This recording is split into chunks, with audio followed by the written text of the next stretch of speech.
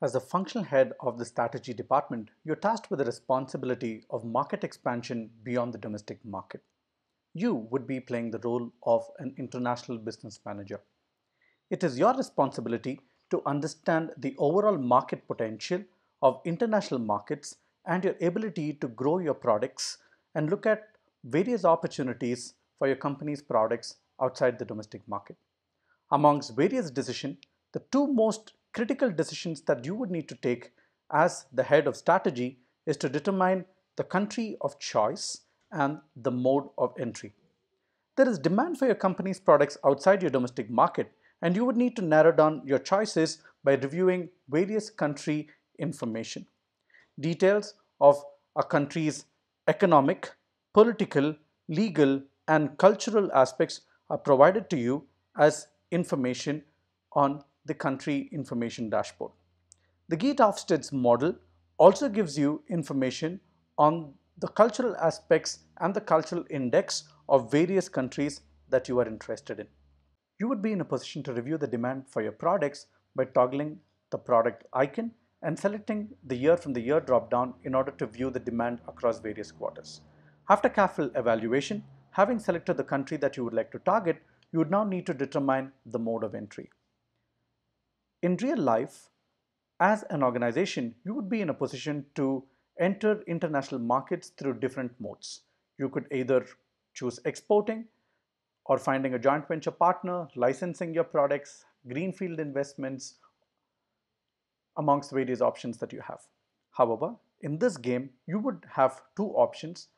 You would either be in a position to export your products or find a joint venture partner. Each of these decisions have their own impacts.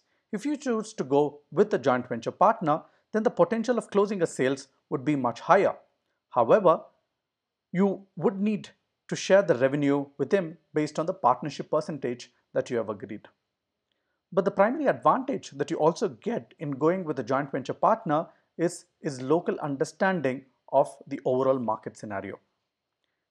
If you choose to export your products, you would be in a position to retain 100% of the revenue. However, you would need to know the market intelligence and have the local expertise in order to achieve higher sales numbers. Having decided on the mode of entry, you would need to enter the number of products that you would like to export and determine the price of your products. But before you do that, you would need to understand certain preconditions that you would need to take cognizance of. Under the precondition sections, you have certain preconditions that you would need to ensure before you make your decisions on the mode of entry. If you'd like to export your products, your exporter would require certain minimum consignment quantity in order to accept your export consignment. You would be in a position to ship any quantity greater than or equal to the minimum order quantity as mentioned here. For example, if you would like to export your products, Swift Micra, to Australia, you would need to meet a minimum consignment quantity of 50,000 units or greater. Unless and until you enter a number which here, which is either greater than or equal to 50,000 units, you will not be in a position to proceed with your export decision. In the case of partnership, your partner also requires a minimum guarantee that you are in a position to meet the demand. So you would need to take cognizance of the minimum available production capacity. So this is your overall plant capacity that you have and the available plant capacity that you currently have when you're making this particular decision.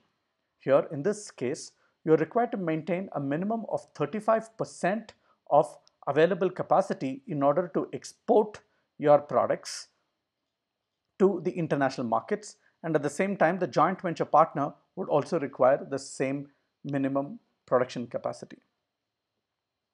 The max price percentage increase from the domestic market indicates the price arbitrage that you have when you're trying to export or look at international markets. The value mentioned here indicates the price that you could actually set for your products greater than the domestic market price that you have. For example, for Swift Micra, the domestic market price that you have set is about 7,300, and if you would like to have a joint venture in Australia, you would be in a position to set a value which is 78% more than 7,300. Once you've made your decision with regards to the mode of entry, you would now be quizzed on your knowledge of the country's culture that you plan to do business with. You would need to be aware of the ways of doing business and the country's culture for you to transact with the people there. Based on your answers, the amount of sales that you would make would get impacted.